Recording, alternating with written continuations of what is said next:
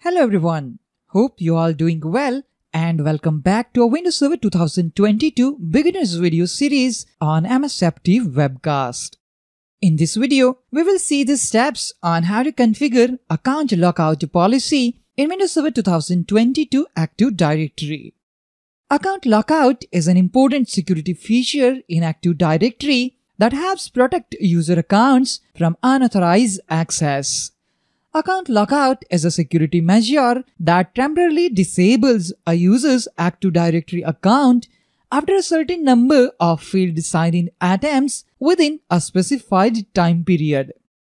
When the lockout threshold reached, the account is locked and the user is prevented from signing in until the lockout duration has passed or an administrator manually unlocks the account.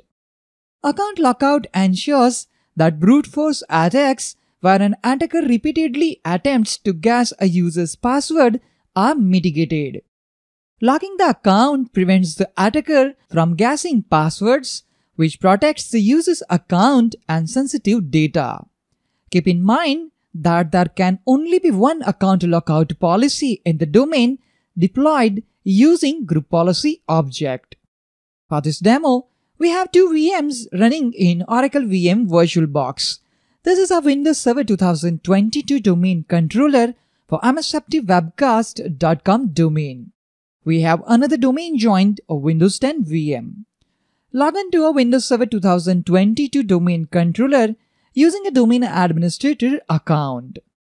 On Server Manager, click on Tools and select Group Policy Management. Click and expand Group Policy Objects node. Find the GPO with the name Default Domain Policy, right-click it and select Edit. In the Group Policy Management Editor window, navigate to Computer Configuration, Policies, Windows Settings, Security Settings, Account Policies, and click on Account Lockout Policy. We can see the list of Account Lockout Policy settings. Account Lockout Threshold setting defines the number of failed login attempts allowed before the account gets locked out. For instance, if the threshold is set to 5, the account will be locked out after 5 consecutive failed login attempts. Click on Apply. Once you click on Apply, there will be a pop-up about suggested values for other settings like Account Lockout Duration, Allow Administrator Account Lockout, Reset Account Lockout Counter after. At this point, I'm going to click on OK to accept the suggested values for this policy settings. Click OK. Click OK to close this setting as well. Reset Account Lockout Counter after option determines how long the bad logon counter resets to 0. The accepted range is 1 to 99,999 minutes. Let's set this value to 30. So for example, if this value is set to 30 minutes, in that case, the consecutive failed login attempts within 30 minutes will increment the bad login counter and eventually lock out the account once the account lockout threshold is reached. In this example, I am setting this value to 30 minutes. Click on Apply. Click OK on Suggested Values Change for Account Lockout Duration. Click OK. Account Lockout Duration setting specifies the length of time the account remains locked out after reaching the lockout threshold. The account will be automatically unlocked after this duration. The accepted range is 0 to 99,999 minutes. If the value is set to 0 minutes, the account remains locked in until an administrator manually unlocks it.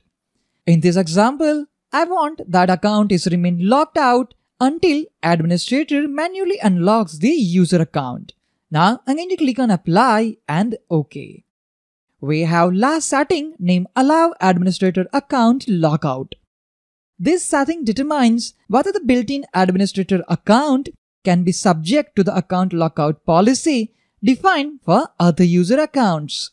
By default, the built-in administrator account in Active Directory is exempted from account lockout policies to ensure that administrators can always access the system even if there are multiple failed login attempts.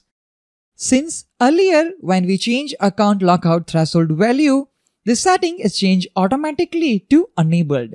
In this example, I'm going to disable this setting. This will not apply the lockout policy on built-in administrator account. Click on Apply and OK.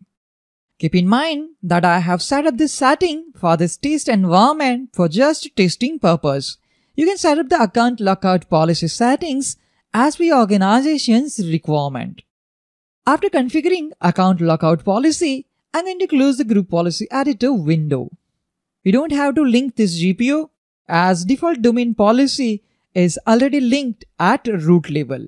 Under MSFT webcast.com domain name, we can see default domain policy is already linked at domain level. Now we must wait for the policy settings to apply on the client computers. The default group policy refresh interval is 90 minutes. We can use gp-update/force command to manually update the group policy settings on client computers. To test the result, let's go to our Windows 10 computer. On the client computer, if you want to update the group policy settings at the earliest, open command prompt and run command gp-update/force. We have to wait for a few seconds to update the group policy settings on this client computer.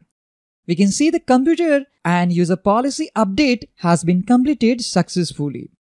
After we successfully applied the account lockout policy, it's time to test if this policy works in our organization. Pick a client computer and try entering the wrong password for a few times until the account is locked. To test that, let's sign out from this Windows 10 computer. Unlock the Windows 10 computer by pressing Ctrl-Alt-Delete key combination. At login screen, for testing purpose, enter incorrect passwords.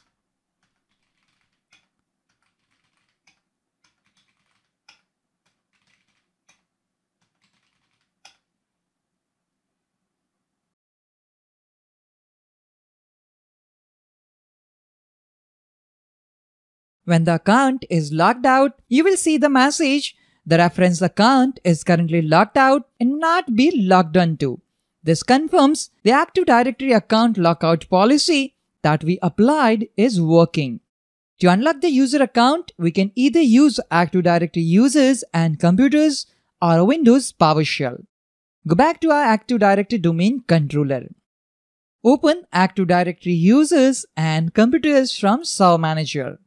Right-click the user account whose account needs to be unlocked and select Properties. Click on Account tab.